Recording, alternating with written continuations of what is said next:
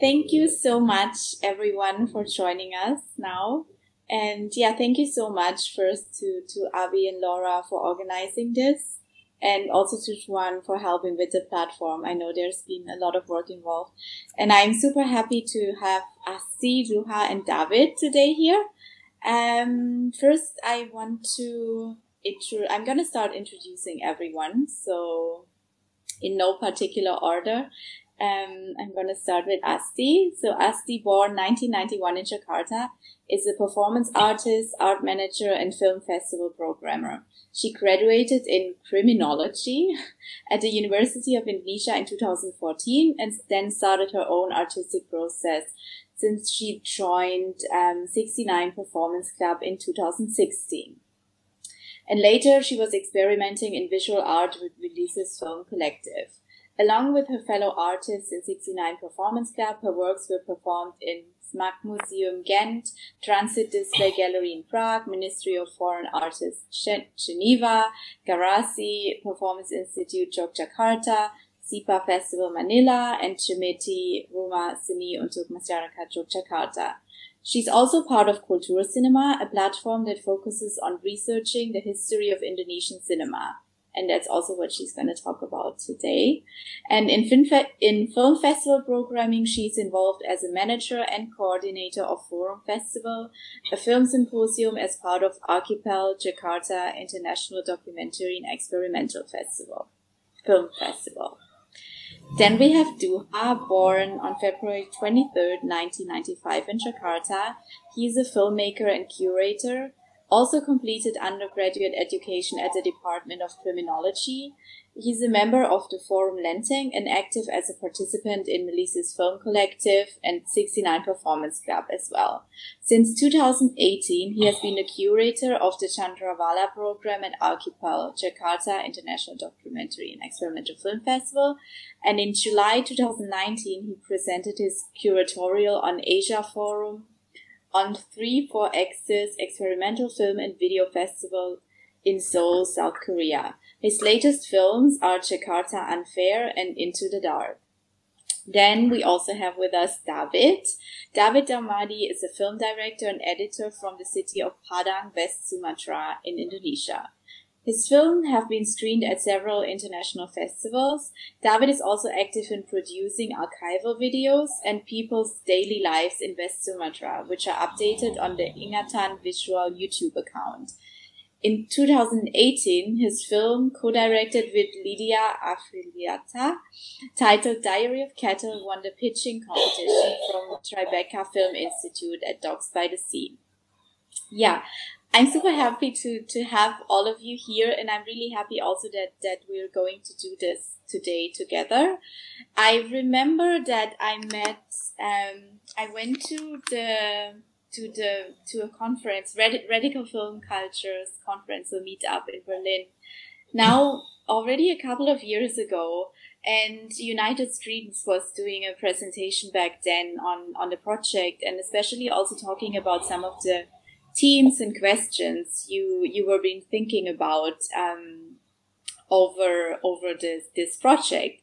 And then I realized, as I have been, I didn't introduce myself, but I'm a filmmaker and anthropologist, and I've spent a lot of time recently over the past couple of years in Indonesia doing research on film collectives in Indonesia, and that's also how we met.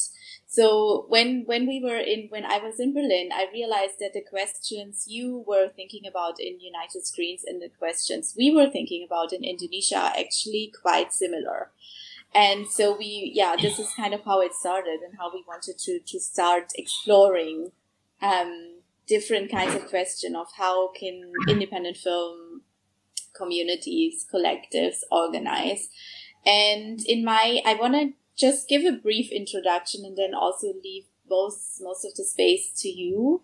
But in my dissertation, I've come to think about this whole filmmaking and producing alternative content that is not part of the mainstream, but also creating new languages, new aesthetics that are, of course, aware of the mainstream, but maybe at some at points decidedly different, and also creating these spaces, what is happening a lot in Indonesia, that really spaces for screening and for dialogue are created, which Arkipel is one of the bodies doing that.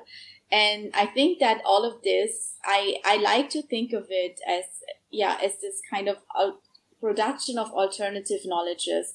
And I think when we step back a bit, and I always like to think about things also on the meta level, there's a desperate need for other ways of knowing the world, and especially in a place like Indonesia, I think with a colonial past that is not a past, but it's still a colonial present.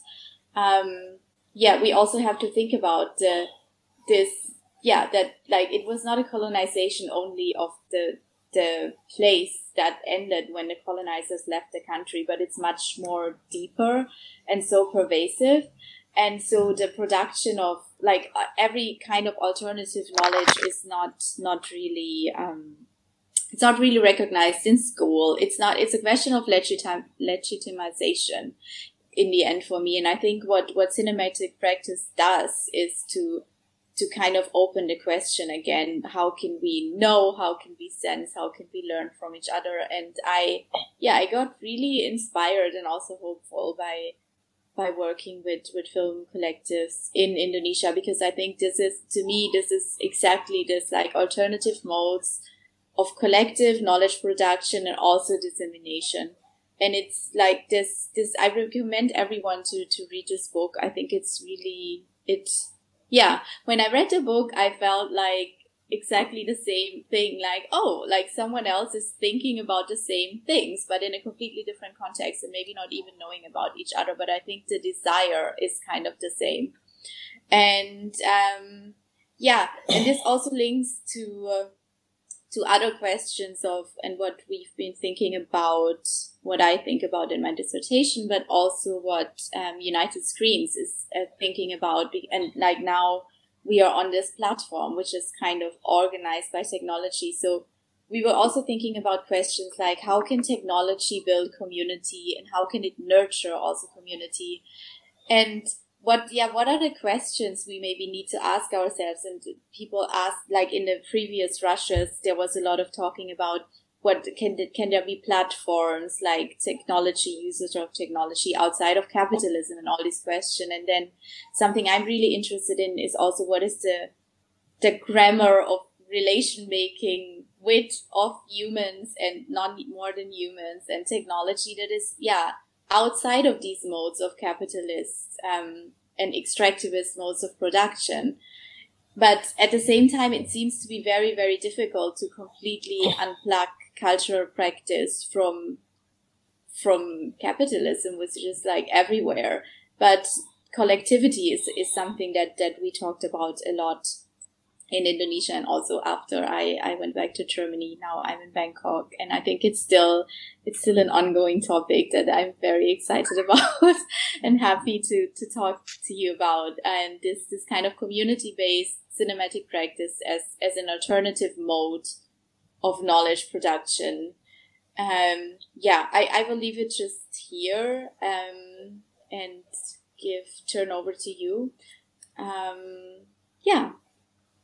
So maybe Dhuha will tell us now a little bit about the history of Arkipel, and just give the content, the context exactly, because maybe some of the audiences have never heard of Arkipel, have never heard of Indonesia. So we will just hear about how this collective formed, also how he joined, and then also at the same time think about the role of video and film technologies to form kind of this particular way of Indonesian aesthetic. And thank you so much for being here.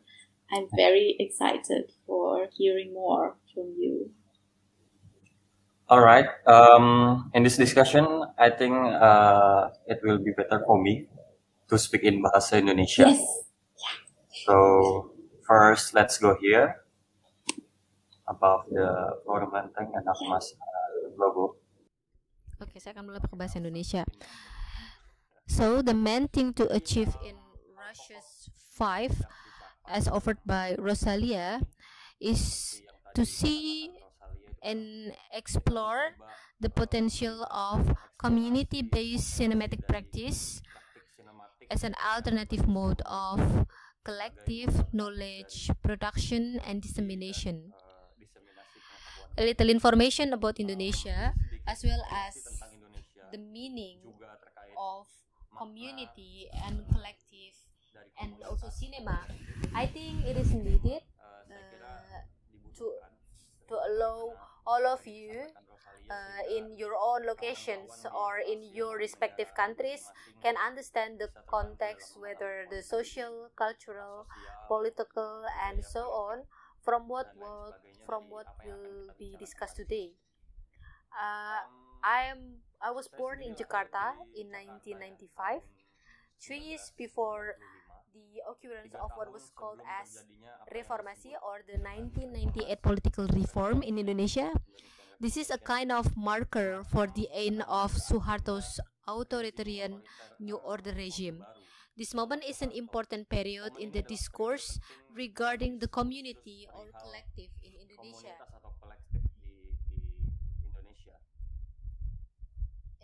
Indonesia previously was Dutch East Indies. Geopolitically, it is included in the category of the Third World, a country full of the history of European colonialism and imperialism, especially by the Portuguese, Spanish, French, British, Dutch, from VOC to Kingdom, and then Japan until 1945 to 1950.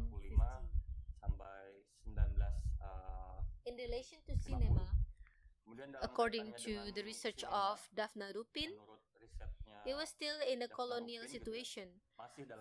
That was for the first time moving image, in this case the cinematograph invented by the Lumiere brothers, was played in the Dutch East Indies, to be precise in the 1896, only a year after it was screened in Paris, France in 1895.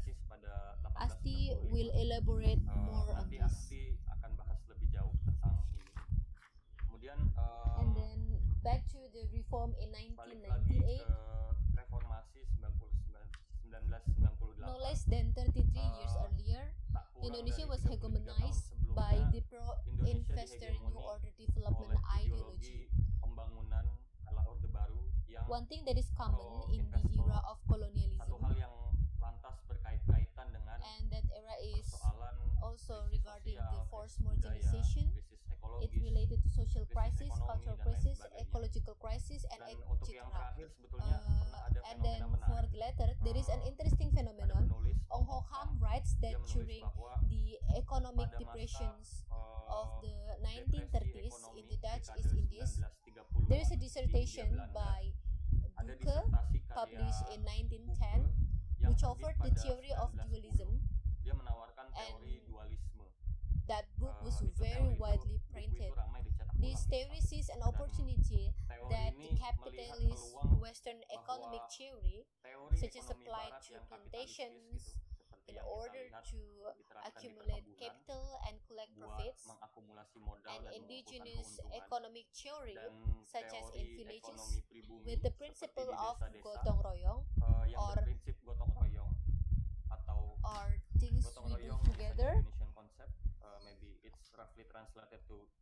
to have equal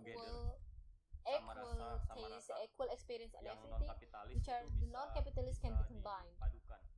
The narrative of gotong royong, or things we do together, which is considered the nature of Eastern society, is used to save the economy, or primarily to save the interests of the rulers and the stability of the state, which in that period was the Dutch East Indies colonial government. Then similar but not the same, the mutual cooperation narrative, or gotong royong narrative, was subsequently used by the New Order government in the name of development, that Suharto, as the father of development, invited citizens or all family members to work hand in hand for the national economy as a method of obtaining free labor. kerja gaps cuma-cuma. due to Nah, the keduanya ini land bermuara loss, pada kesenjangan economic crisis, karena and kehilangan ecological lahan, crisis, terus and etc. krisis ekonomi, krisis Gotong ekologi, dan royong, lain sebagainya. which isn't Gotong is the royong spirit yang of esensinya togetherness and adalah sharing, semangat kebersamaan dan berbagi, or roughly translated to roughly cooperation and translated community, to move to cooperation aid, in a the community, spirit of mutual volunteerism aid, and solidarity, the spirit and of working volunteerism and together for the solidarity, benefits of the and also working residents together living for in the the same benefit community. of the residents living in the same community. It becomes a Si control gotong royong ini instrument menjadi to instrumen foster public kontrol obedience. untuk memupuk ketaatan publik, So public those who are obedience obedient yang are taat, those who will yang endure, bisa bertahan. and this includes Dan ini various mencakup aspects of life from berbagai aspek social, kehidupan ya, dari political, sosial, politik, cultural, media massa, economic, dan lain mass media, sebagainya. and so on. Semuanya All are tersentralistik. centralized. Reformasi The reform diantaranya attempted to destroy tahun this centralized model. 1998 itu mengupayakan The reform penghancuran attempted model to sentralistik destroy ini. this centralistic Nah, itu model. sedikit konteks tentang And that's a Indonesia. little context about Indonesia.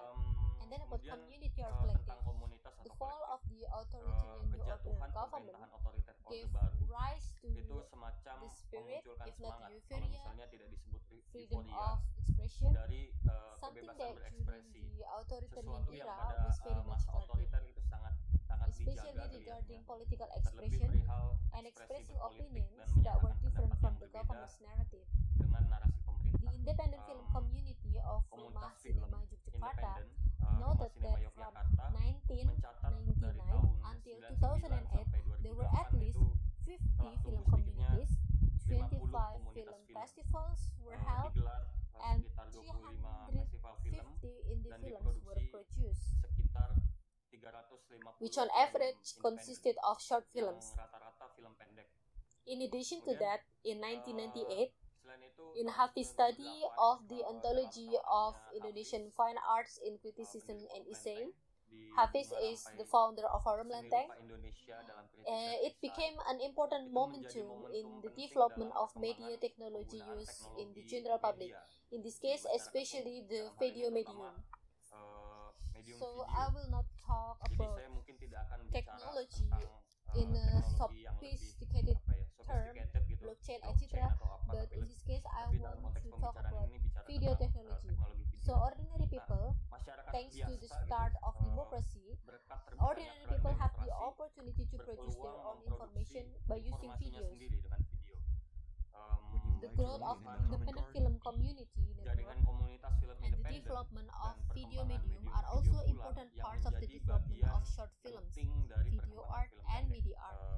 dan seni video Based on atau research media on art. the distribution Nah, of video berbasis technology riset in dari society distribusi in the teknologi digital era, video di masyarakat in the di realm era of itu, art discourse, di ranah wacana there is an seni, important penanda marker pentingnya adalah that is the emergence of pegelaran OK Video Jakarta Jakarta International Video Festival in tahun 2003. 2003. That is Itu adalah Biennale the internasional first untuk video seni art pertama biennale, di Asia Tenggara. international Namun biennale for the selain, first video art in euforia Southeast di Asia. masyarakat, di periode ini pula terjadi pertumbuhan signifikan dalam industri However, media, apart from the khususnya, euphoria in society, televisi swasta. this period also marks a significant Dan growth dalam in masa the media peralihan, industry, particularly dari rezim otoriter private Orde television. Baru, kemudian ke During the reformasi yang transition from the demokratis ini, authoritarian regime of the ada new semacam order gap, to the di democratic masyarakat, reformation, there was a kind of gap umumnya in knowledge and criticism terkait in the realm pengetahuan of dan arts and kritisisme culture, dalam ranah including seni also media knowledge. dan budaya. Di antaranya misalnya termasuk pengetahuan In bermedia order to learn atau about menggunakan this, teknologi media. in Nah, untuk 2003, mempelajari hal Forum itu, Lenteng, which was maka dominated tahun by students 2003, of journalism Forum study, Lenteng was yang established as a didominasi study group which oleh specifically studied the mahasiswa history of jurnalistik itu audiovisual didirikan and sebagai film. kelompok belajar bersama yang berisi kelas-kelas dan workshop. The first Proyek project that was pertamanya carried out in yang mutual dikerjakan secara cooperation gotong was royong, the Mushroom Project, adalah which Mushroom Project. produced 9 documentary videos Ini about menghasilkan Jakarta. 9 video You can dokumenter access tentang it at Jakarta. Dan kawan-kawan bisa mengaksesnya di /yuhu.com, Dhuha Web di or more information on the YouTube channel of Terus Journal lengkapnya di Footage. YouTube channelnya Journal There will be a Footage. link below, Nanti and you can akan also ada read link the di bawah. catalog by Dan membaca katalognya clicking dengan on this picture. mengklik gambar ini. Shortly, Singkat kata, the classes, workshops, and projects kelas, regarding kemudian video workshop dan proyek perihal It was all summarized in the video-based exhibition in 2009. In the realm of mass media, the growth of the television industry and private media has led to media conglomeration.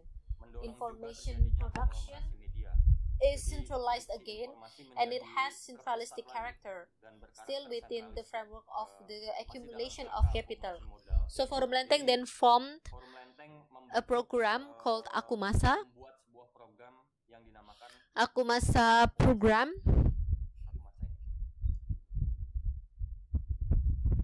Aku Masa program is divided into 4 phases. The first one is media literacy.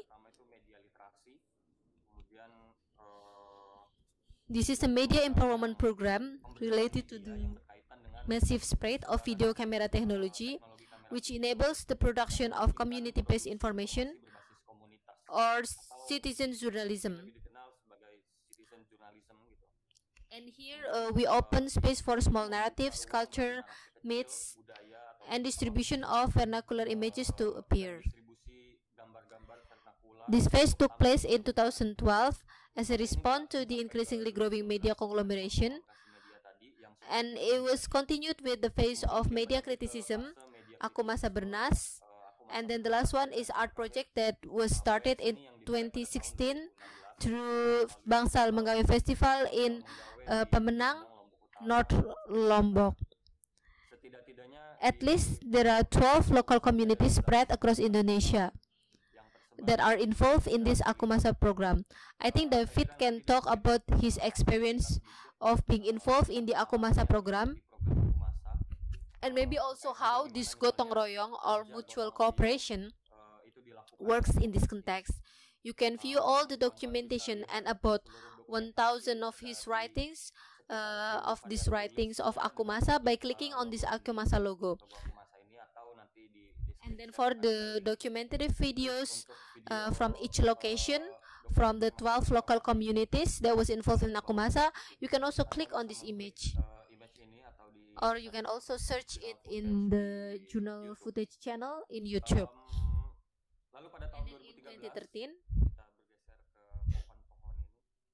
And then in 2013, Forum Lenteng formed Arkipel, Jakarta International Documentary and Experimental Film Festival.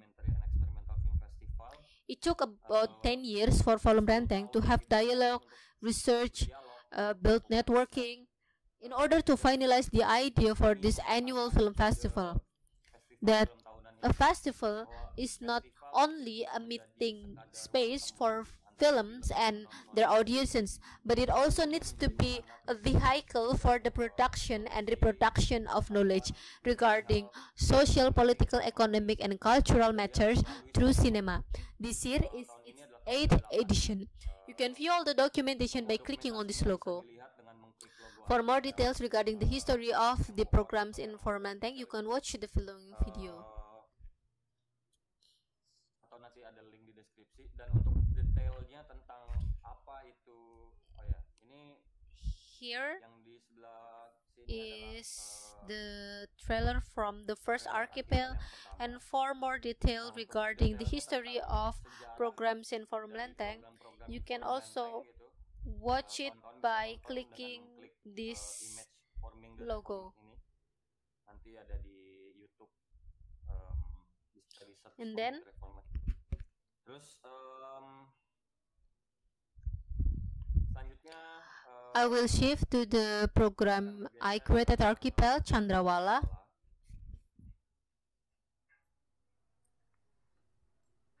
Chandrawala is the program that I curate in Arkipel.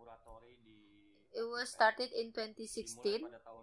David's film titled yang berjudul Jembatan Sibuk, nanti akan ada di presentasinya atau di ceritanya. Dia itu jadi salah satu film pertama yang dikurasi. David's film titled Jembatan Sibuk Semua pengantar kuratorial serta latar histori has become one of the curated films. You can read the introduction and historical background of why Chandrawala was formed in this image. Please, you can click the description. And then for Arkipel, or at least in my opinion,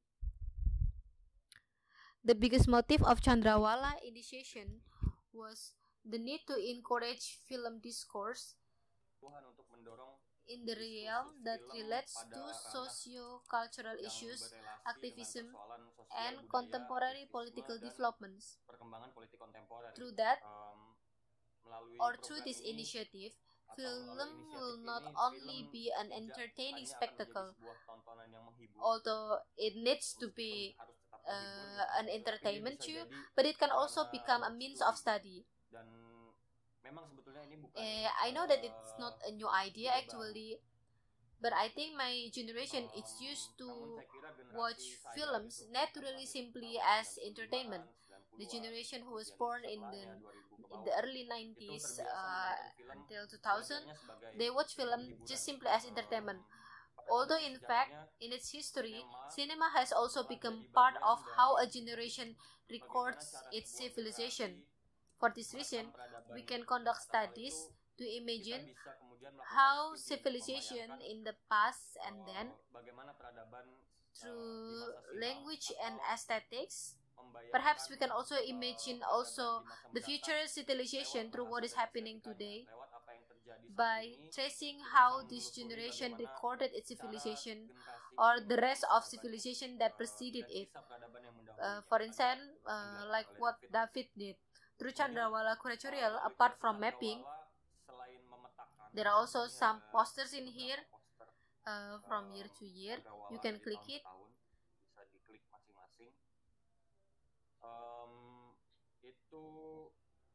Through Chandrawala's curatorial, apart from mapping, it also encourages the effort to discover or formulate film aesthetics that are aware of the context of change and development of media, social, political, and cultural in Indonesian society. In the last two Chandrawala curatorial, you can check it here in the last part. I am more focused to pay attention to the films that are quite explicit in terms of its verbal language. In talking about politics such as identity politics, religious fundamentalism, and past human rights crimes, especially when Suharto coups Sukarno and massacred parts of the Indonesian Communist Party, or those who are suspected of adhering to communism. While in Chandrawala this year, in the Twilight Zone Chandrawala, I try to be... You can watch the explanation about what is Twilight Zone according to Arkipel by watching the interview of the head selector with the head selector Oti Widasari in this video. There is a link in the description.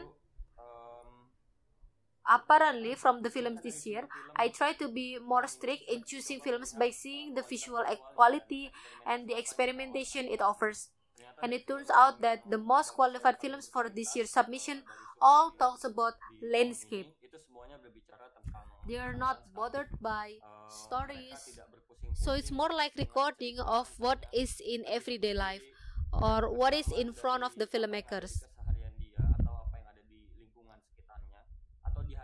So I select 4 films, and after a discussion with Oti as the head selector, it lets me to discuss the idea of the death of the author. Thus, the curatorial for Chandrawala this year, you can also click the image. So it's about landscape and authorship. To discuss the issue of filmmaking style, I try to remember and read again a bit of film history. Then to discuss landscapes, I revisited the literature on fine arts. And both of them are more focused in Indonesia. In my opinion, since coming from its origin until it arrived in the Dutch East Indies, film has always been influenced by the economic, social, cultural, and political landscape in which film is located.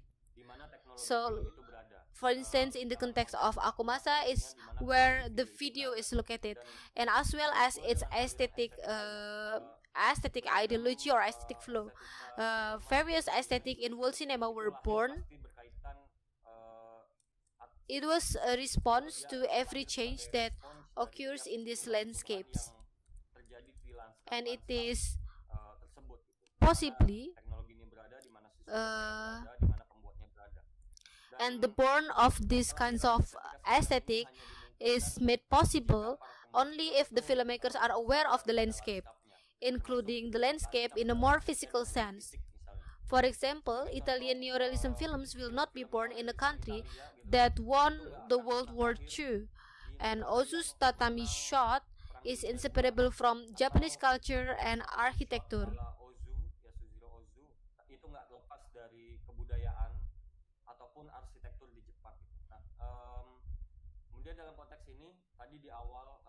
And in this context, at first I have mentioned it at the beginning, the various political fluctuations that occurred in Indonesia, colonialism and the euphoria of freedom, the proliferation of religious fundamentalism and etc. So until today, there has never been a film aesthetic that can be called as Indonesian film aesthetic. Change in the economic, social, cultural and political landscape throughout Indonesia's history have never produced any film aesthetics. In contrast to the situation with art, which in the realm of criticism is also more passionate regarding landscapes, for example, physical and non-physical. There is a kind of battle discourse on the aesthetics of Indonesian fine arts, especially the polemic of Moi in the painting, which is considered very close to Romanticism and is considered to cater to the taste of the colonialists, and the realism painting attempts to present the reality of the people.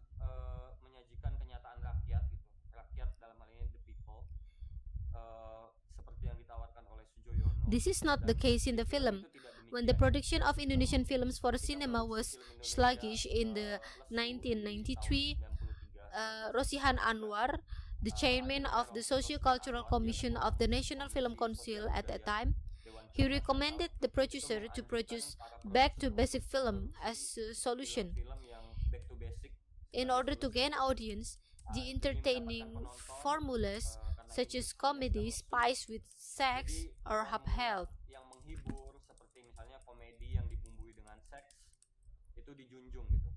The audience in this context is of course related to the accumulation of capital and profits alone. So, reviewing the history of Indonesia since the production of Lutung Kasarung 1926 during the Dutch East Indies era, and then also the Long March in the 1950.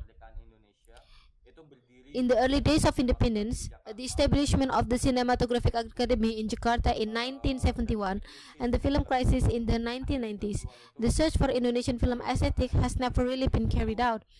It seems that the back to basic recommendation in the last period of film production, which is a reflection of Indonesian films before they finally die for a moment. There is no more opportunity for the desire for authorship, and we are increasingly moving away from efforts to formulate Indonesian film aesthetic. After that, the only reference was the Hollywood film aesthetic.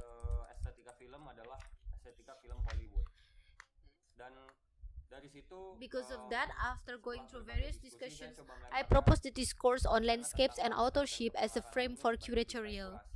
The landscape clearly keeps a history of all the political fluctuations that occur in the location. If we are still passionate about finding Indonesian film aesthetics, returning to the landscape is a sensible choice. This curatorial compilation of films shows how landscape, both physically and conceptually, have shaken the authorship position in film.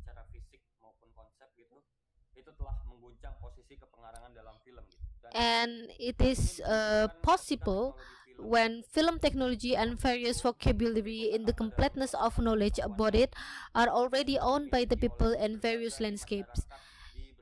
The landscape that is used solely as the backdrop for the film story, without its ability to talk back. Now in these forced films, they have the ability to talk back to the film. This ability makes landscape and film have a questioning relationship. What is film reality and what is landscape reality? So ultimately, the landscape can truly conquer the authorship, or rather, the landscapes kill the authorship. A director who realizes the potential of the landscape as the aesthetic language of film, for instance, like David, those filmmakers only need to analyze the landscape and intervene it by putting down the camera and compiling the footage. With that, it is possible to produce a film about landscape that talk about itself. If Bartes has ever said that the birth of a spectator must be paid for the death of the author, it seems that today authorship must be willing to be killed once again for the birth of Indonesian film aesthetic. And then from the production aspect, I think this kind of filmmaking can only be done with a only small team and by working together. Such a working model has been tested in the Akomasa program. David will talk about it later. And in fact, there is no need for a director. Just an ordinary citizens can do it. And they are the ones who actually know the landscape around them the best. The logic is media empowerment or technology empowerment. The motive for film production is, of course, not for seeking the capital gain, but for the production and reproduction of knowledge, especially those in the people's versions of the narrative. Marginalized narratives or in vernacular areas. I think that this can be practiced in various places by anyone in mutual cooperation or collectively. And I'm not too sure because I haven't finished reading the book, but maybe this is in line with Boaventura de Sousa Santos' thesis, which states that an epistemological shift is needed to restore the idea that there are alternatives, and this needs to be recognized as a container for potential alternatives. The struggle against oppression that is constantly championed in the world. The struggle against oppression needs to be keep being strived, and the shift lies in the so-called Southern epistemology, with its main thesis that if we must change the world while constantly reinterpreting it, such as what has been done by the neoliberalism on capitalism, then we need to constantly reinterpret it through production of film and video, because like the change itself, reinterpretation of the world is a collective effort that needs to be done together. Perhaps that's all from me. Terima kasih. Thank you so much. That was really fascinating to kind of get the whole history, the political context, and it always makes me like when you speak about these things, it always becomes very clear that there is not really the local situation and the global, but it's like from the beginning on, it was so entangled. And yeah, I learn a lot from thinking about where this kind of Indonesian film aesthetics is coming from, and also how it's still something that is up for grabs and constantly in negotiation with the context. And yeah, I like when you said that there are alternatives, and I'm really happy that now we have David. And yeah, I'm super happy because I think it's good, like you kind of enter the film community's ecosystem from different, like you are more on the organizing side, but also a filmmaker. But David was part of like one of his like he joined one of the workshops, I think, or several, and so it was an ongoing relationship. And then one of his films was screened, and now we're gonna talk about like one of his films. Yeah, so David. Yeah, so I'm super happy that we also have David with us today because he's kind of coming from the same ecosystem but from different positionality. And I think you have been involved with Arkipel and Formatting over a couple of workshops that you did, and also you did a film that was selected and screened in the Chandrawala. So we are very excited to hear more about the film that you did, but also your practice more in general, and how you came to filmmaking and all of these things. Yeah, so thank you so much for being here and taking time to talk to us. Halo. Halo. Ya, halo. Yeah, we can hear you now. Yes. Saya bisa mulai sekarang? Ya, bisa mulai. Bahasa Indonesia Okay. aja. Okay. You can follow me up above to Akumasa. Alright. Thank you, Rosalia. My name is David Darmadi. I am a filmmaker and I live in Padang, Indonesia.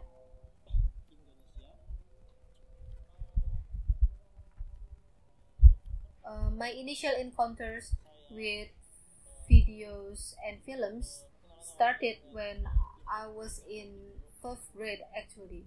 So at that time, I was like 12 years old. At that time, I watched a film in my neighbor. He played by using a laser disc. The film that was shown at that time was a war film, and for the audio, they use quiet, large speakers, and the sound is very strong. So when I watch it, I feel like I'm getting immersed into the film. So for a year, I keep on waiting for them to screen film again and again. So I think that was my first interest toward film, and I want to get to know and get into the film further. But as a knowledge, I start to learn and study about film and video when I went to college. It was in 2007. After a year I study in the college, I met my film community. It's called Akumasa. At that time, I made a film community. The name was Sarwe, and then Forum Lenteng came to our place, and Forum Lenteng introduced us to a program called Akumasa program.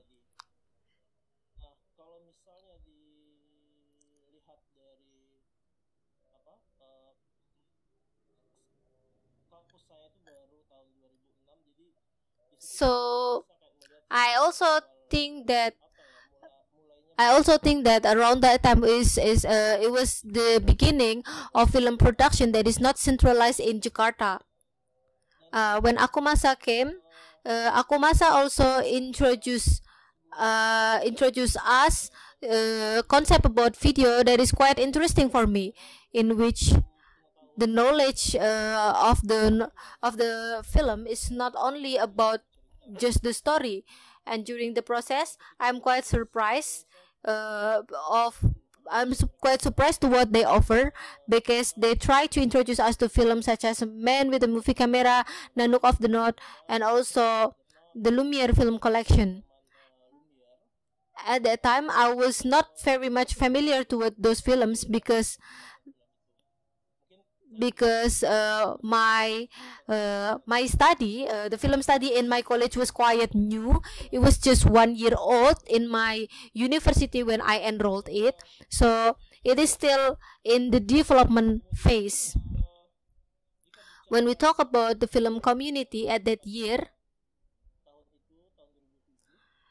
actually in my city there was not much film community in my city at that time. But if you want to look at the number of its production, mostly the films are produced from the students in my university where I took study on film. And we have started to use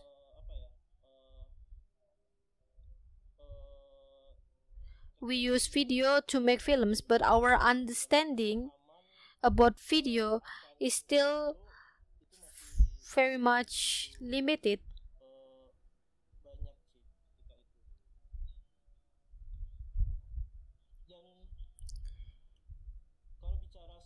If you want to talk about the aesthetic tendency at that time, actually a film that they understand is just how to make story, and then it is realized by using the technical in the video and by using camera and editing. But there is something also quite interesting at that time. The understanding of the film productions that were considered as serious at that time by my friends, it was just fiction film productions. Because fiction film productions, it takes massive people, and then the preparation is quite complex. Meanwhile, documentary films only needs more simple production process. So it seems like it is less serious than fiction. So that's a kind of perspective that grows at that time. And then I want to go back to Akumasa and also Sarwe. At that time, when we make films, we never think about how the strategy for the distribution, and in fact we did not really think about that. But at least we can make film at that time, and we can screen it for the people. And then we make when Akumasa came, it is very interesting because Akumasa also introduced to us about how to distribute our films. But at that time,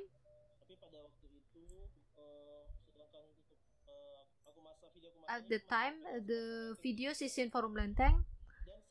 Sometimes it is very interesting when we screen the films that we make from this Akumasa program. At that time, we try to promote it by carrying speaker from the mosque, like a horn speaker from the mosque, and then we use it in the car to just promoting the films. By bringing this speaker trumpet from mosque using a pickup car, and then we toured the city of Padang Panjang to remote villages in Padang Panjang, announcing that there will be a screening of a film about Padang Panjang and it's free. And the audience become really boomed. An old man who became the projectionist cried as he came forward to give a speech before the film started. He cried because it had been very long time since he had seen this Karya cinema at Padang Panjang. It was filled with spectators. I tried to see again how film production that is not centralized only in Jakarta. At that time, I can see a dissemination in the cities outside, in the cities in Indonesia, how films can be produced by their own, and then it can be screened there by their own too. So they make their own film, they screen it in their location, and also for the people there. I think it is very interesting, this practice conducted by Forum Lenteng through Akumasa at that time. And after quite a long time,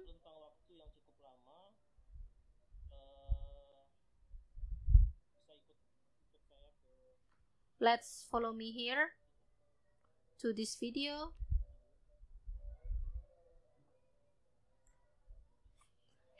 And by departing from that, from the videos from Akumasa, I can also see that there is a kind of possibility that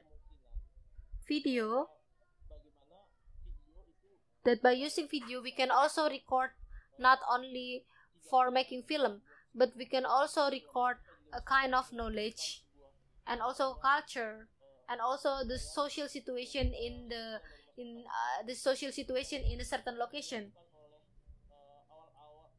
Perhaps it is what was done in the early colonial period in Indonesia.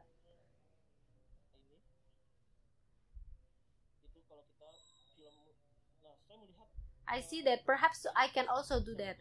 And then at last I tried to build like an idea to make an archive regarding the locations in my city. There are some videos that I make. There are also landfill and then sugarcane.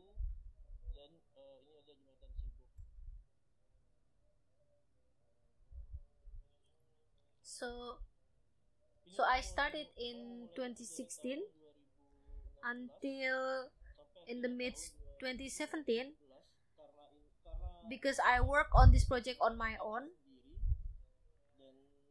and it doesn't work very well actually. Finally, I am interested to record a landfill in the Padang.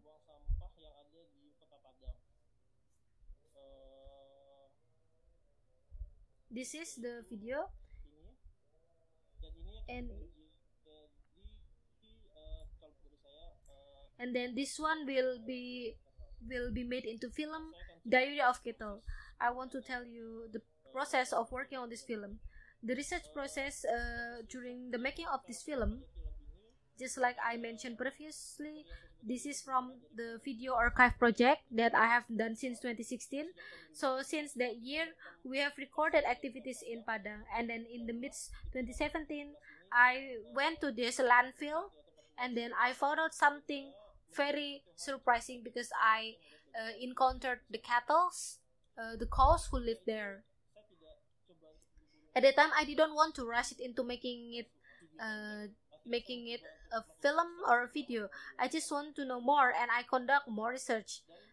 And then I just try to find out some funding for the film, and I try to apply it. And at the time, my target is just to gain financing for this film, the basic financing ones. So I just think that way. But what happens is really beyond my expectation. This film becomes a very important film to talk about environmental issues, and this film also was screened in many film festivals in Indonesia and international film festivals, and it also entered Chandrawala program, just like what Dhuha talked about. And from this program, from this Diary of Kettle, I started to learn, to see again, to look at again the strategy of financing and also distributions to make a film. When I try to compare from before working in the community until now, finally I see that the independent film productions and the commercial film productions, both of them are just actually the same. We also need to think about financing. We need to think about how to distribute these films after it is finished. Because so far,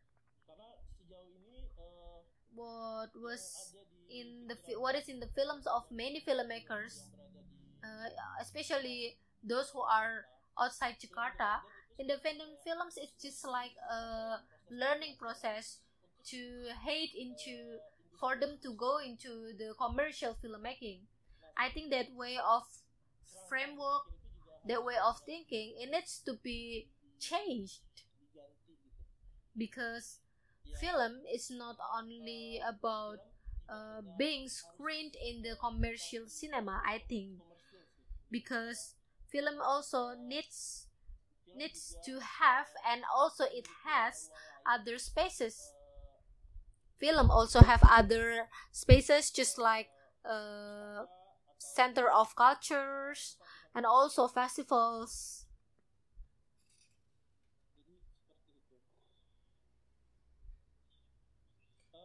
Here is just the photograph during the filmmaking production process, especially when I make Diary of Kettle. And I want to talk further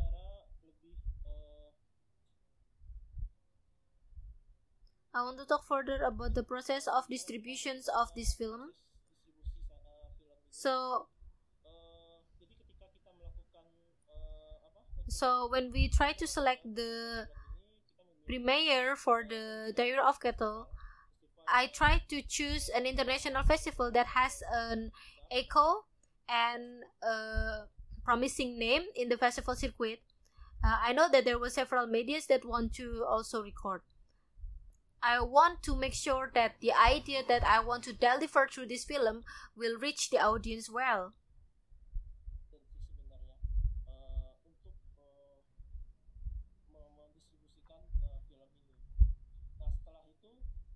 We also try to find out distributors from Europe and outside Europe. Now this film is in one of the distributor in France, and after that, after the distribution, there is also another stage that want to be reached by this film. That is the impact of this film.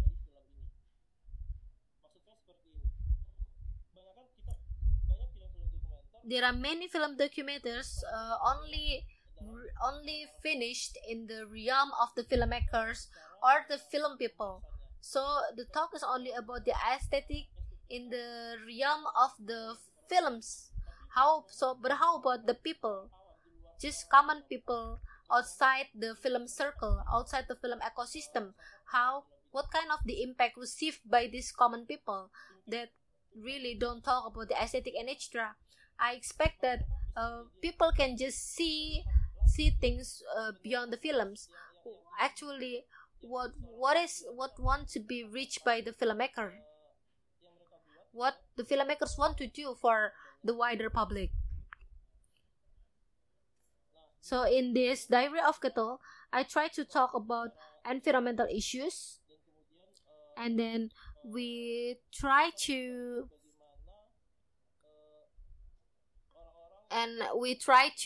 kind of promote how people can use less plastic through this film. So after this film reach the distribution phase, this film also reach people who works in the activist realm, for instance the environmental activists. So I hope that film will not only be finished in the distribution realm, but it can also reach something further.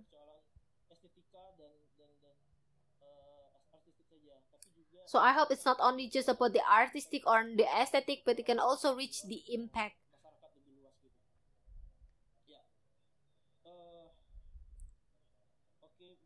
There is a trailer in here for the Diary of Kettle. You can click it here. And here is also the photographs from the films that have been screened. This is the screening. There's one in the Singapore and then Vision to Real, and also in Spain. And now if I want to talk about the film ecosystem in Indonesia, especially in independent film ecosystem and the aesthetic tendency, I think the ecosystem of film in Indonesia before the pandemic, in terms of production, there is an abundance productions of film, and it is not centralized in Jakarta anymore. So it happens in many cities. There is a spirit to produce films, to make films.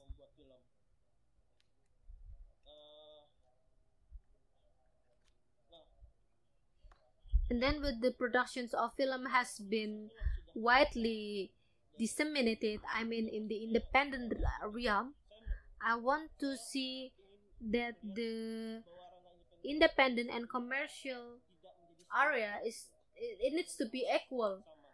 The obstacles faced by independent filmmakers are mostly in appreciating themselves in terms of professional payment.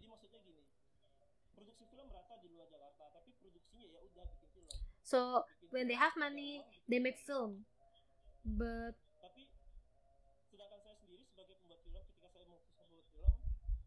when I make film, I also need to consider not only the production budget for the film, but also my own professional payment. This ideal payment is still an obstacle in some film community.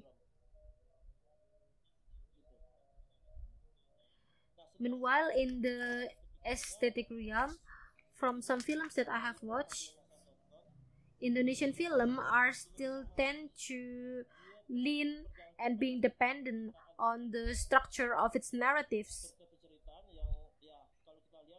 If we want to look at the Hollywood classic tradition, the global aesthetic arts is still very strong.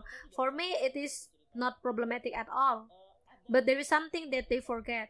They forget to actually manage and also process this story in terms of aesthetic, in terms of cinematography, mise en scene, and sound and editing. Now I try to take an example. For instance, Sumanjaya film, Sidul Anak Modern, or roughly translated as Dul, Son of the Modern.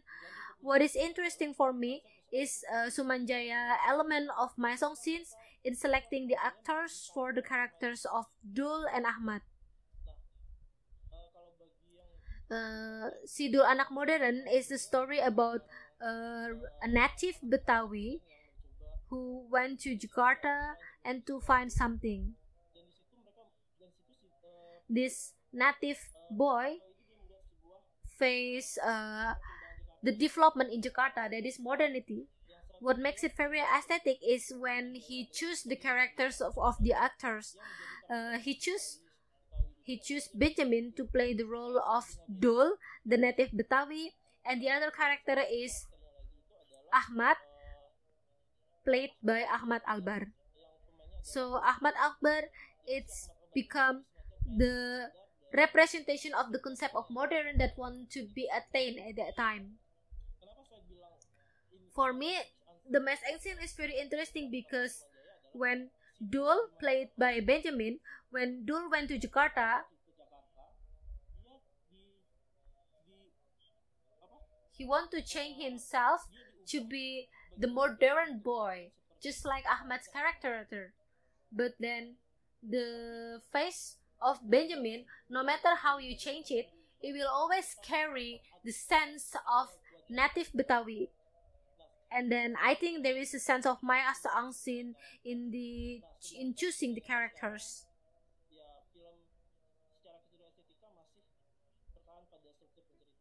So the problem is just when you want to persist in the storytelling structure, but how to just manage it not by not forgetting the element of artistic too in the film.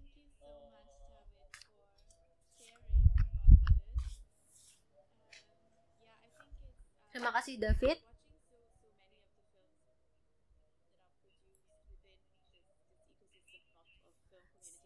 Saya sangat suka, saya belajar banyak tentang ini. Buat saya ini juga tempat yang sangat spesial untuk belajar bagaimana mempelajarinya, bagaimana membicarakan konteks, bagaimana riset dilakukan tentang sebuah konteks.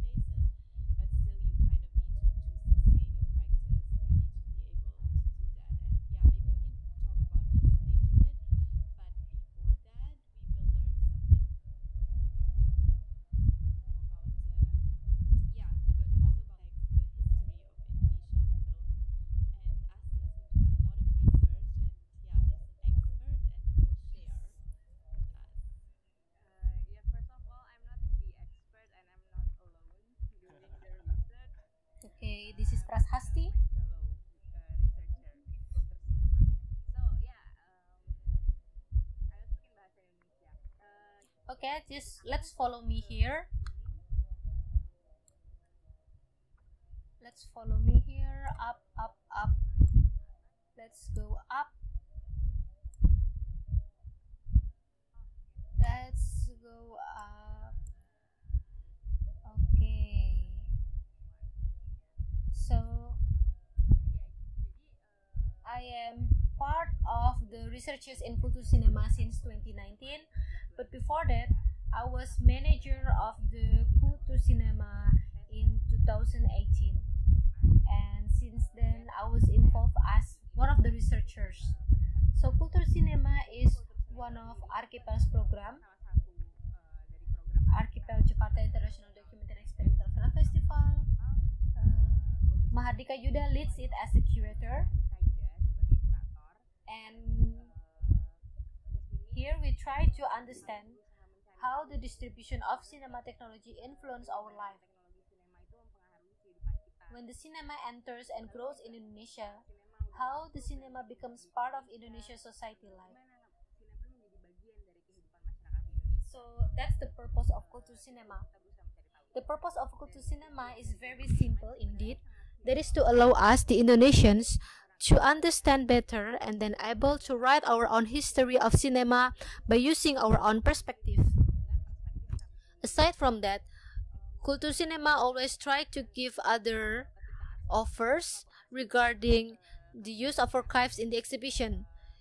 If the archives in the form of text, who write about it, and if it's visual or audiovisual, who did record it, for whose interest is the object being archived, what institution is doing in the archive.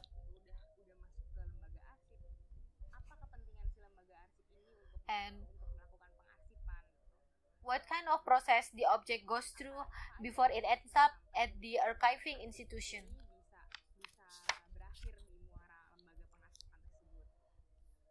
I talked with Mahardika Yuda.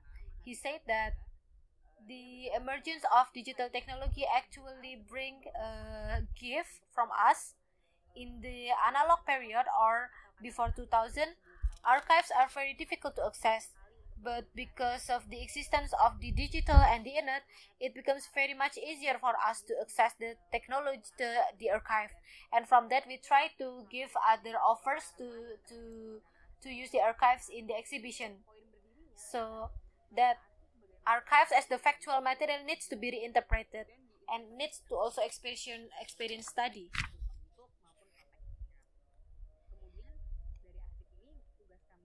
And then how to invite the audience not to be passive as the spectator, but to be more involved in the exhibition, so that how the bodies are also presented in the archive, how the body of the spectators are involved in the archives itself. The first term raised by Kultur Cinema is cinema in the colonial period, moving image colony exhibition. The first one, it's Lumiere. We try to unfold the new birth of cinema, so the spread of cinema technology in Asia, Latin America, and the Africa become the focus of this exhibition. One of it is by presenting how the Europeans' fantasy toward its colonies area, and especially Dutch is in this through the moving image technology. Referring to the research conducted by Daphne Rupin, this technology first entered Indonesia in 1896 by a photographer and a broadcast entrepreneur named Louis Talbot.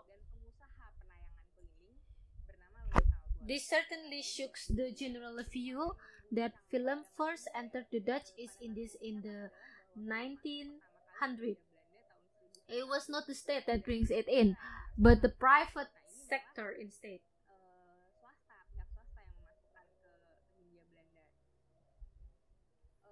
The film recording followed the spirit of its contemporaries at that time. Many film companies sent camera operators. At that time, the term was not known as the director or cineast, but the person in charge of operating the camera was called as the camera operator.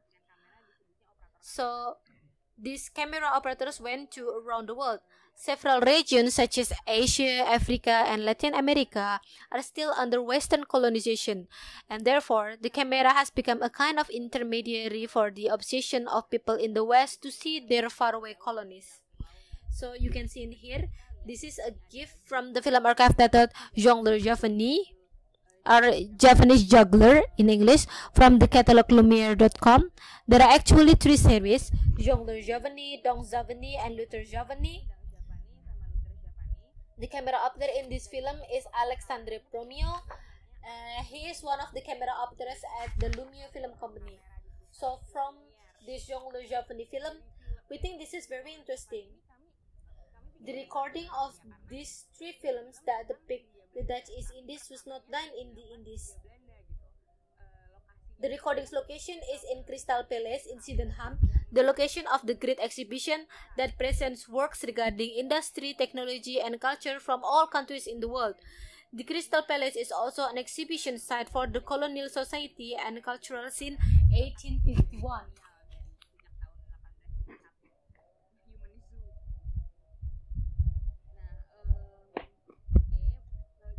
Here in the YouTube there is also documentation. You can click it to see further. And then let's move to the second culture cinema to the right side. Moving image colony exhibition, the second. The second culture cinema tries to focus on the knowledge migration through cinema technology from Europe to the Dutch East Indies. Here, the knowledge entered the Dutch East Indies, including its perspective and perceptions, including also the illusion of cinema technology. Now, in the late 1890s to early 1900s, many films were imported and screened in the Dutch East Indies. Here, there is a consequence. Films such as those made by George Méliès, for instance, have shaped the perspective of the Dutch East Indies society in seeing the Europeans and Americans, and also vice versa. The films about the Dutch East Indies produced by the corporation and the colonial government, both in the form of fiction and documentary, have represented how the life of the people of the Dutch East Indies to the global community. Cinema at this point already has a culture of its own. Cinema is also considered to have the power to reveal another dimension, the thin line between reality and fiction. From this thin border, film production was then used for various purposes, such as for the propaganda purposes of the colonial government. And then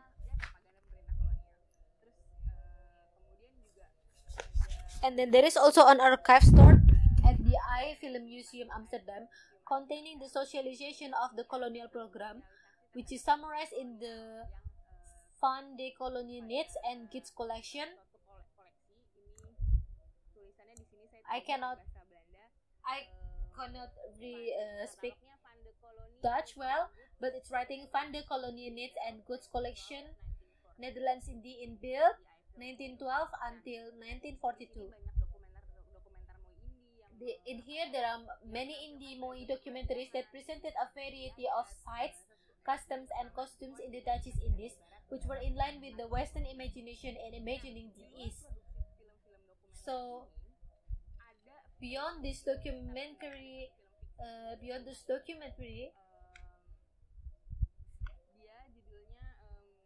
there is also a film called Mina Het is Mensje, God in Kopendoen, and so on.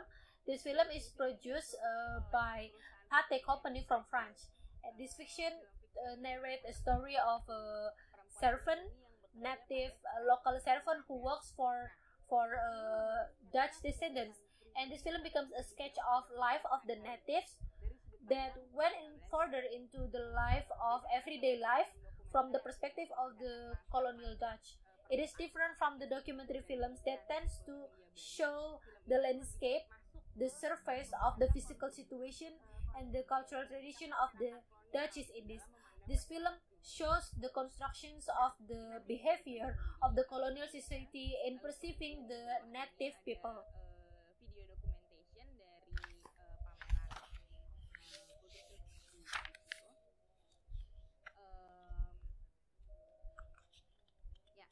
And you can see the videos here. You can see that this location for the exhibition, there are two. The exhibition divides two groups of film production. First, commercial films, and secondly, the home movies non-commercial. For commercials, in the 1930s, are the Chinese folktales. There are two floors in here that shows different films. You can see it different films. It depicts the reality of the cinema at the time, in which the Europeans watch it from the front and the local people watch it from the back. So it's like on the other way around. We can move to the third culture cinema, capturing the lights.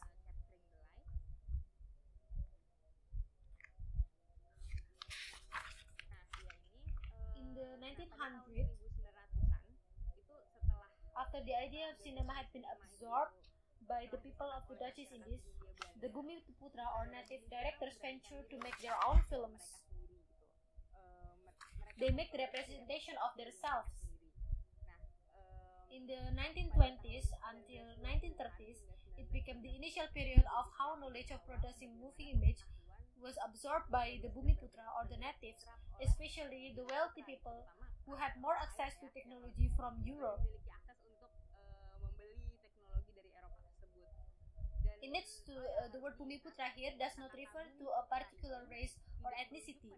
However, the meaning of Bumiputra here is people who were born and live in the Dutch East Indies and then identifying themselves as part of the community group in the Dutch East Indies.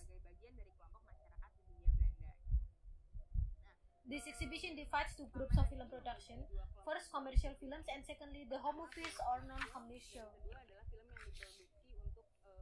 For commercial films in the 1930s, other Chinese folktales and stealth fantasy films were very popular in Indonesia. People like Teteng Chun, Wong Brothers, and Tan Choi Hock, they are the main capital holders in the Dutch East Indies, who also they are financiers, who also producers and specialists in the local audience market, so that their films use Malay language. They are arguably the pioneers of the film industry in Indonesia, because they also compete with the imported films. In non-commercial production, there is also home movies. There is Huan Zhuanliang, a head of sugar factory laboratory in Jati Piring. He recorded since 1926 until 1937 about his family's daily life to the situation in the factory. The recording, conducted by Hui Zhanliang, is a valuable resource to see how the culture in the Dutch East Indies at that time, apart from what was depicted in films that had commercial interest or colonial production. His film also adds to the knowledge of seeing in detail how the intimate life representation of the Chinese Peranakan family, which has been dominated by representations of the lives of Europeans, especially the Dutch, who settled in the Dutch East Indies through their home movies.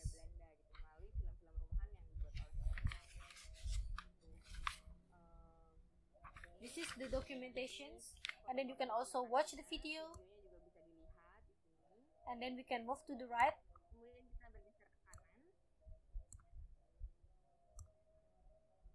Culture Cinema the Fourth, Fate of Huyung.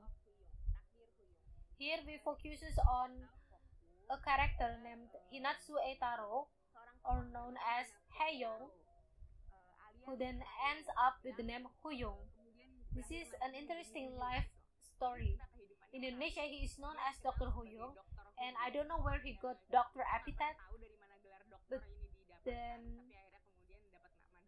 he's a Korean who had lived in Japan for a long time, and then changing his name to Hinatsu Eitaro.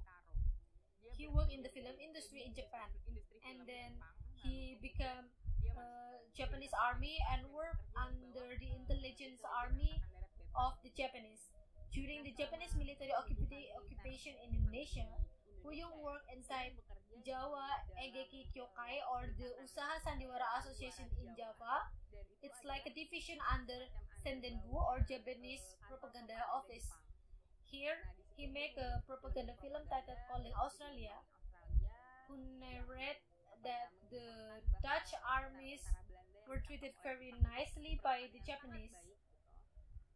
And then in Revolution era, in the 1945 until 1949, he remained in Indonesia, becoming a citizen in Indonesia and worked under the Ministry of Information. He was also involved with the Indonesian Film News, a cinema movement that documents various events of the revolutionary struggle. This is Film News Indonesia number 3. There are 3 series, number 1, 2, 3. I show it number 3 in here. And then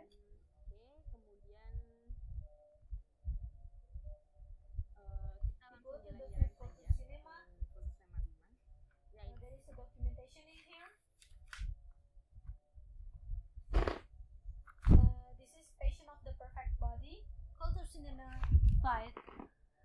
Culture Cinema 5 responds to a major event that occurred in 1963, namely Ganevo, Games of the New Emerging Forces. The brief background is that when Indonesia hosted the 1962 Asian Games, and Indonesia did not invite Israel and Taiwan on the grounds of sympathy for China and Arab countries. This action was protested by the International Olympic Committee, or the KOI, because Israel and Taiwan are official members of KOI. Finally, KOI suspended Indonesia's membership, and Indonesia was suspended from participating in the 1964 Summer Olympics in Tokyo. And so Sukarno made this Ganevo not just as a sports party. Ganevo is also a cultural event which is planned to take place for every 4 years. Ganevo 1963 involved 51 countries, and it becomes the first largest sporting event in Indonesia. The main idea of this exhibition, apart from capturing the Ganevo event, it is also how the film medium records the perfect bodies which are manifested in the athletes who compete during the sports party. From these bodies, we can see how filmmakers transmit the spirit of nationalism and anti-imperialism, which is the basis for the fight for the Ganevo event. Here, we can go further below.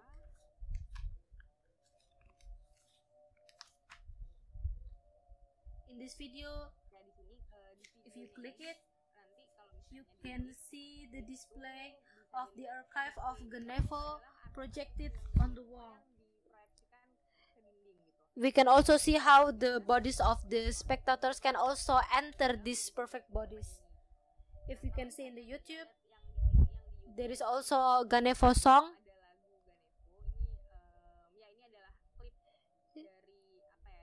So this is not from Forum Lenteng YouTube, not from Forum Lenteng archive, but this is actually netizens archive, and we can also find many things, many archives in YouTube. And this is FIFA Ganevo song from Ganevo, recorded by the netizen and uploaded by the netizen. And then we can go to the Six Culture Cinema. In the Six Culture Cinema, we utilize news film archives as historical sources in this exhibition. This is an attempt to see to what extent a film is able to capture an event, shape public perception and perspective, as well as what cinematic and visual elements are contained in the aesthetics of the cinema of Gelora Indonesia. News film itself is one type of film that has a long history in Indonesia, apart from being fiction and documentary films. So news films have grown and developed since the time of the Japanese military government in Indonesia from 1942 until 1945. And at the time, the founding fathers of Indonesian cinema honed and deepened their knowledge in film production as well as understanding the ideas and functions of cinema, which do not only stop at entertaining value but also have the ability to construct common identity ideas.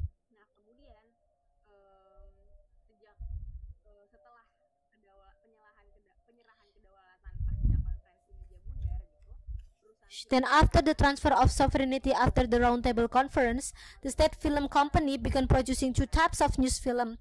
The first is Gloria Indonesia and then the second is special broadcasting or siaran khusus. For special broadcast, it's focused on specific issues in each edition. For Gloria Indonesia, it becomes a kind of government diary showing the development of this country. Gloria Indonesia was first published on January 5, 1951. Gloria Indonesia was shown in theaters before the main film was displayed. So people who want to watch films are forced to watch Gloria Indonesia first. The existence of Gloria Indonesia has actually started to be downtrodden since TVRI, the state-owned television station, aired in 1962. Finally, it was broadcast in 1976. It stops airing in 1976. At the Culture Cinema 6 exhibition, we only highlight Gloria Indonesia. So from 1951 to 1976, Gloria Indonesia produced more than 8,800 news films. Of this, 360 reels have been digitized by the National Archives of the Republic of Indonesia and can be accessed by the general public. So in Gloria Indonesia exhibition, there are so many sections. We show many sections, and one of the sections is about the world of women, from women, by women, and about women. We show it in the exhibition. In 2019, before we made the Gloria Indonesia exhibition, we made a traveling exhibition in Java because we see that Java as the center of the development of cinema culture in Indonesia. In addition to that, the context of this traveling exhibition also refers to the early cinema efforts to approach audiences by bringing the archives to spaces where the public meets. So we have a desire in the future to create a traveling museum that is temporary in nature. That is the goal of Culture Cinema, to make a mobile museum like a night market that can be moved from one city to another throughout Indonesia. So the concept is a museum that reaches to its public rather than the public who reach for its museum. So that's all. Thank you, Rosalia. Terima kasih, Rosalia. Thank you so much. Yeah, that was super fascinating to also learn a bit how you engage with already existing filmic images, engage with the archive, but kind of create a new archive, and in doing so ask all these questions about history and how the medium came to Indonesia, how it's been used, how it's being used now. I think we also created a kind of like really interesting archive with all that you told us today, and I'm already looking forward to go back to it and also watch the videos. And I think that people who will listen to our conversations will also have an opportunity to watch all the videos, to go through the material. And I think we learned a lot about like the landscape, about the history, also about the questions that are kind of floating in this ecosystem, and the entanglements with influences from other countries. It's it's a lot to think about. I don't want to make it too long, but there's one question, or maybe two questions, let's see, for everyone, and we don't have to talk too long about it, but I think since this is also part of United Screens, and we are also talking to other, like also in our regular Zoom calls, we also talk to other practitioners from other countries who are somehow engaged in independent filmmaking. I put the quotes because it's a question how independent and independent from what. But in all of your talks, the notion of collectivity came up, and I think especially today it's like doing things together. You also when you just started the conversation, you said it's actually not me alone. So I also really like this idea of not really claiming like single authorship, but doing things together. So maybe I would be interested to hear from you, like what do you think, because you are in a way you've been doing this for a long time. You all have experience in like not only making film, but researching, creating spaces, organizing workshops. What do you think? Like, what was the thing that made you? Yeah, that helped you. Like, why can you still, like, even if there are so many questions and so many difficulties, I think the fact that we are here today and talking about this, and you have so much to tell, like so many things that you did, is actually quite amazing. And so, yeah, this is my first question, very complex. And what do you think is the thing that helps you, but also like what are the challenges? And I see that often independent filmmaking is kind of positioned outside or countering the state. But I have the feeling, and I would be interested to hear from your personal experience, that in Indonesia now, maybe in the past things I guess were different, but now in Indonesia it's not really this black and white, like independent film seen against the state, because one of the exhibitions you did, the last one, Gelora Indonesia, I think was also in the National Museum, if I'm not right, and I think there's also some support from the government, and often in conversations that compare like different contexts, I think it's also interesting to look at Indonesia from this. And I remember now, just as a keyword, in one of the forum festivals, I think Oti talked about government empowerment. So how do you, the first part of the question, what do you feel like is the thing that helps you, or it's not one thing or many things? Like what keeps you going, and why do you think you have been able to do it for such a long time? And how do you feel and think about your practice and the government? Yeah. I don't know who wants to start, but yeah, I will just... Perhaps I will try to answer it first, but perhaps not from the filmmaking practices perspective, but more on the archive. Perhaps in the filmmaking perspective and the project of Akumasa, Dhuha and also David can answer it.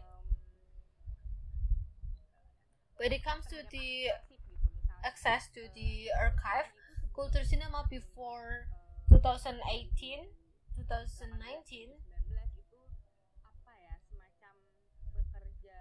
we work without the state. So we try to look for the archives on our own.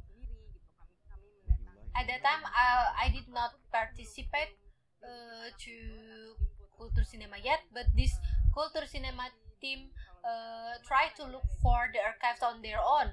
When there is a friend of, when one of our friends went to iMuseum, we will ask for help for them to see if there is any archive regarding Indonesia there. And then in 2019,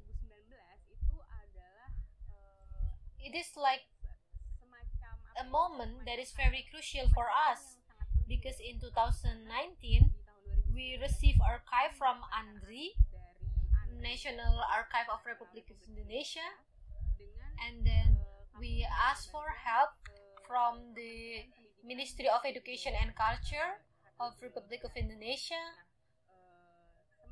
and then we received funding from the Ministry of Education and Culture, and the archive we received it from the National Archive of Republic of Indonesia. And then, however, the intellectual rights and property rights of the Gelora of Indonesia are owned by the company. So there is a very complex bureaucracy in here, and here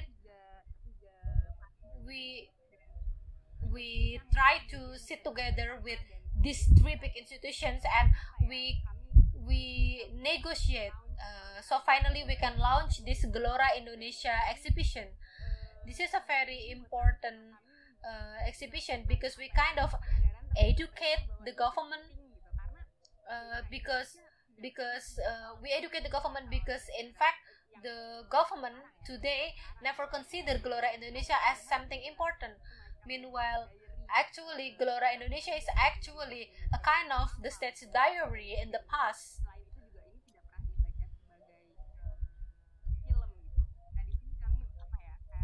I think at this stage we kind of conduct government empowerment or educating the government to consider the archives as something crucial and important too. But we have started it from Akumasa in early 2008.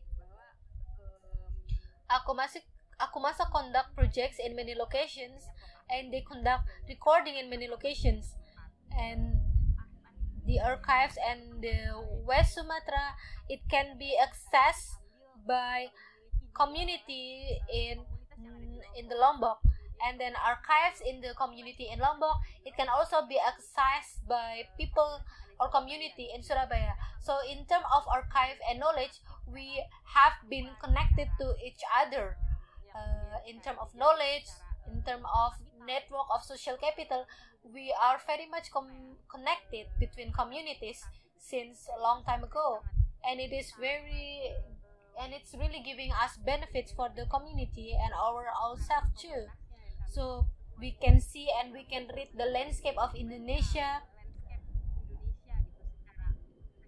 in a more helicopter view, but it's also in a micro way.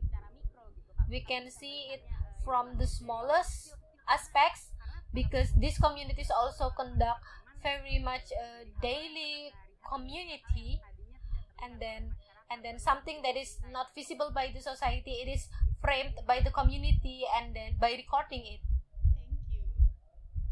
Perhaps Dhuha want to add more? Okay. Apa yang What membuat makes kamu atau saya us or adalah me myself bagaimana saya keep working on this, what makes me sees that what Forum Lenteng do is important, and also its program. Kalau perihal tadi Asti sudah bilang, In Akumasa there is dalam Akumasa itu ada semacam a new concept sebuah konsep baru yang that is proposed by Mansur Zikri, ketika when we the collective or the community that, for instance, being considered as concerned toward a certain issue, and then we went to the people, we have a certain term. The term is people empowerment. For Mansur Zikri, this term is quite problematic because it considers that the people are not empowered, and hence they want to empower people. So the concept offered by Zikri is government empowerment. So when it comes to the clash of collective between collectives and the government after the reform, it is not very much visible, especially between the government and the collective or communities, both in the film or in other aspects. Instead, the government seems to be willing to listen. What we need to do to, for instance, returning the archive from the colonizer state, from the colonial state to Indonesia, for instance. For example, the sculptures that was taken from Indonesia, how to return them to here, to Indonesia. The government are more open to ask about what we need to do together now. So I think the word government empowerment is more suitable to the practices conducted in Indonesia, by Forum Lenteng, by Akumasa, by various communities in Indonesia.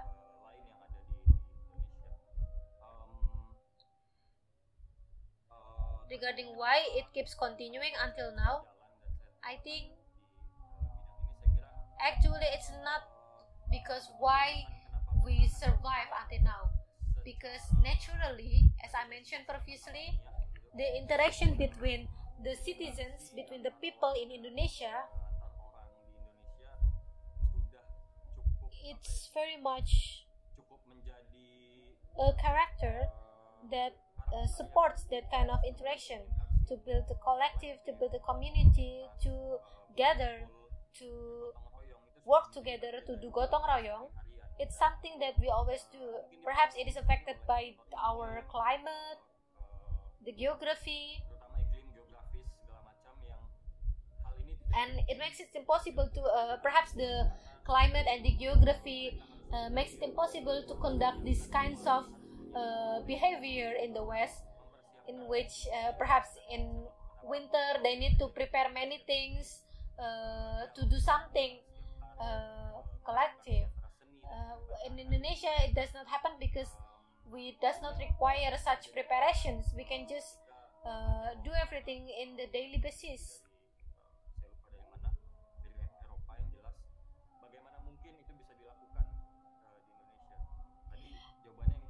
It is possible to be done because we never have to conquer the nature, because nature always provides everything for us. So dialect always happens in daily basis without us need to be worried about the nature.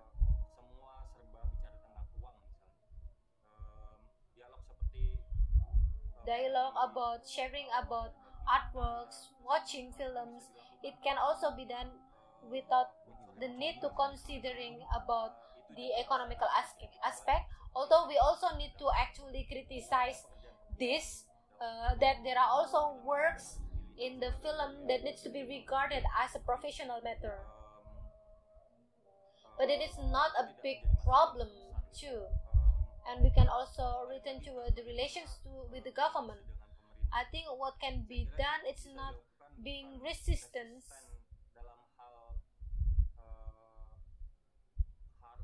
in terms of being violent or harsh, but the climate and the ecosystem has allowed us to negotiate, to work together with the government too, taking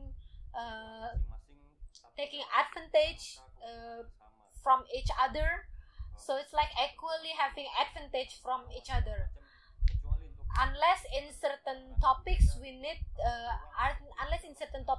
to be resistance, but in many topics in the art and culture, most things have been very much opened.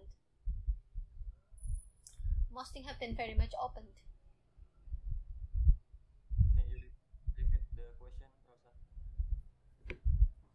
Oh yeah, the first question I was interested in, what do you think, I coba bahasa Indonesia. Mungkin Why and how you can still work making film for a long time.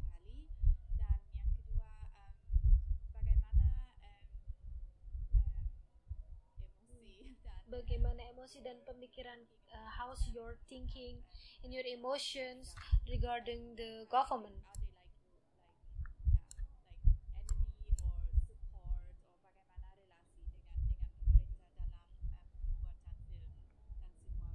So what keeps you driving, and what's your relationship feeling about the government in Indonesia and your practice? My answer, why I still survive in here as a filmmaker, because it is my choice. It is actually my choice to be a filmmaker. I consider it as my professional job.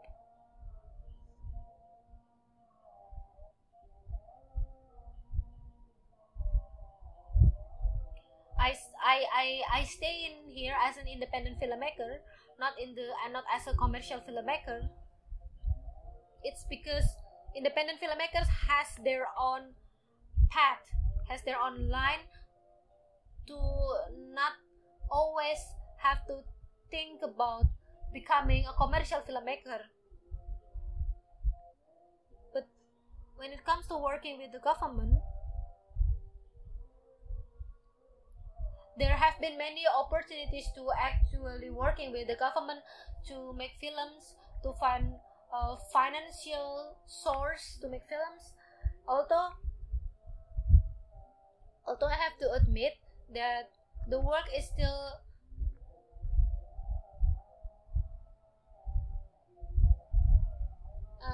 I can mention one of the activities made by the government. It's called Akatara. Akatara is for film financing. At that time, I was involved in Akatara, but when I see the opportunities provided by Akatara to finance films, it is bigger the finance provided for the activity Akatara instead of the finance for the filmmaking itself.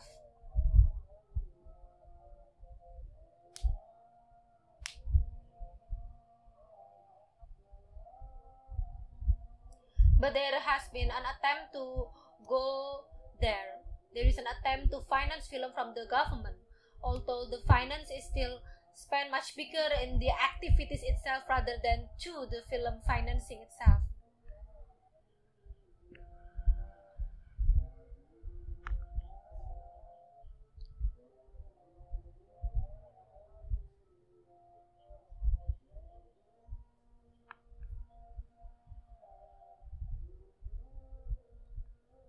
In the filmmaking process, there is also pre-production, productions, and post-production. During this process, there are so many skills that are needed and it needs financial support. My problem is how the independent filmmakers can also think about giving financial source to the film itself, so it can also keep going with this process that they need to get through. Although there is an attempt from the government to support filmmaking, but it's still not yet ideal, but at least it has been the first step to go there. Okay. Thank you so much, everyone. I think we put so much out there. There's so much to explore. I'm super thankful, and I'm really happy that we were able to create this platform and walk through it. It's a very interesting experience. I just hope that still, despite everything, we will meet in person again soon. Thank you also really to everyone behind the scenes for helping to translate, helping to organize.